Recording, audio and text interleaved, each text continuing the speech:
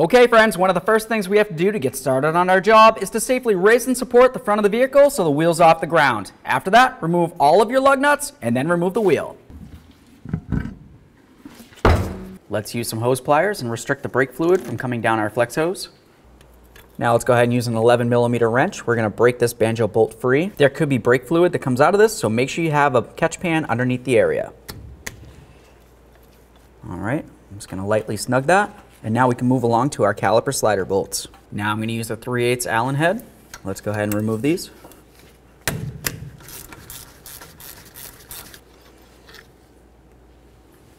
Now I'm just going to take the caliper, we'll remove it from the area.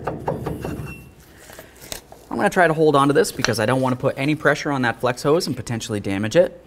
The next thing I want to do is remove our outer brake pad. I'm just going to slide this in between here, and then we can slide this up. Inspect your pad, make sure it's still in good condition. This one looks great. Remove your inner pad. Inspect that pad as well. Fully remove your flex hose from the caliper.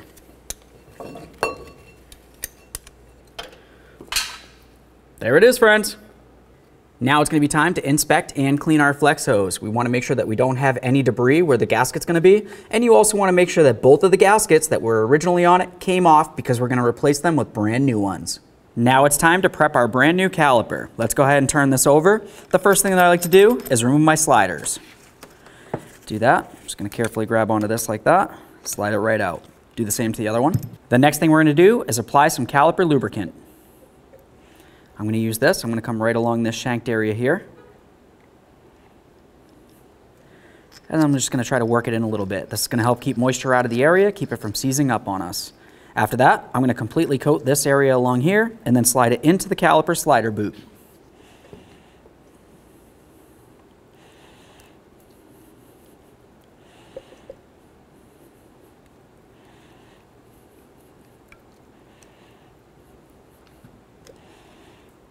That looks great. Just slide it right in there. Press it through. There we are. Do the same to the other side. Continuing with the caliper grease, let's go ahead and coat this piston area here, essentially just where it's going to hit up against that pad. Let's continue on to the back side of each of these ears.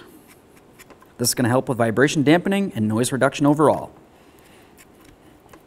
Let's take our pads. We'll start those in there.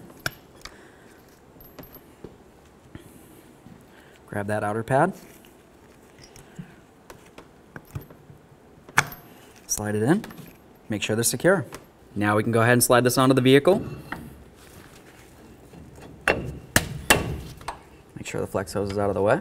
Now let's carefully start in both of these bolts and then we'll snug them up. All right, that stopped there. Do the same to this one.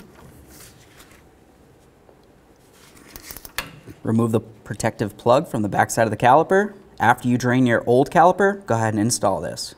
Clean and inspect your banjo bolt. After that, take one of your brand new crush washers here, or gaskets, slide it right on there. I'm going to take that banjo bolt with one of my gaskets on it, slide it right through this flex hose. We'll take our other gasket, slide it onto that banjo bolt on the opposite side of the flex hose, and then connect this into the caliper. Let's snug it up. All right, it's pretty much bottomed out right there. Just going to give it a little bit extra, make sure that we crush those gaskets a little bit. That's going to help make sure it seals. Just ensure that it's not necessarily going to hit up against anything. We want to remember that as you turn the wheel, this flex hose is going to be pivoting around this area and you definitely don't want it to hit up against that ball joint bolt. I'm just going to carefully flex that out of the way, being careful not to damage it, giving myself plenty of clearance. Let's remove these hose pliers. Let's get the bleeder screw boot off of here. Set that aside, we're going to be reusing it. After that, what you're going to want to do is go ahead and pump up that brake pedal. You're going to notice that it's not going to get very firm. The reason why that is because there's still air in the lines and we need to make sure we get it all out of there. After you have the brake pedal pumped up, we're going to come back down here and we're just going to let this gravity bleed. Just open up that bleeder screw, let it trickle out until I see a steady trickle of fluid. All right, I've got that trickling out of there. If you're doing a pair of calipers, meaning the other side as well, go ahead and do the same to the other side. All right, so now that we have this gravity bled, If you were doing both front calipers, you would want to start with the right front. For this video, we're doing the left front caliper. The next thing that I have to do is have somebody up inside the vehicle getting ready to go ahead and pump up the brakes. When they pump up the brakes, they're going to pump it 3 times, nice and slow. On the last one, they're going to hold it, tell me they're holding. I'll open this up and I'm going to watch to see if any air comes out of this. We need to repeat this process until we see no air coming out of this bleeder screw right here. Make sure that you don't run out of brake fluid up at your master cylinder. Continuously check it just to make sure it doesn't run dry. Go ahead and pump up the brakes, please.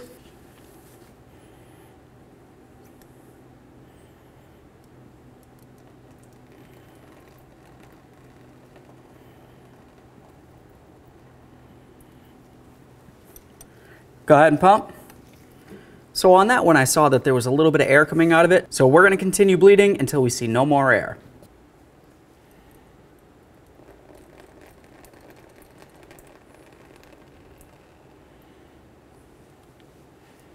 That last one right there looks really good. I saw minimal air, if any. So I'm just going to go ahead and try it again. Make sure I see no air. Go ahead and pump.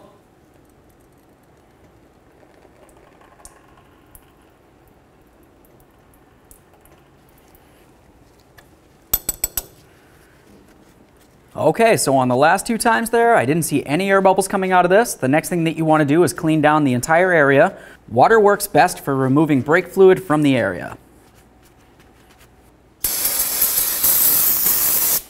I'm just going to clean this down and of course put on our nice protective boot.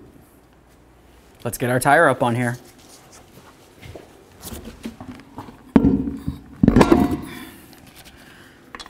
Start on all your lug nuts, snug them up, and then we'll torque them. Okay, once you have them all started on there, go ahead and get your wheels safely back on the ground, and then we'll torque all of the lug nuts to 120 foot-pounds.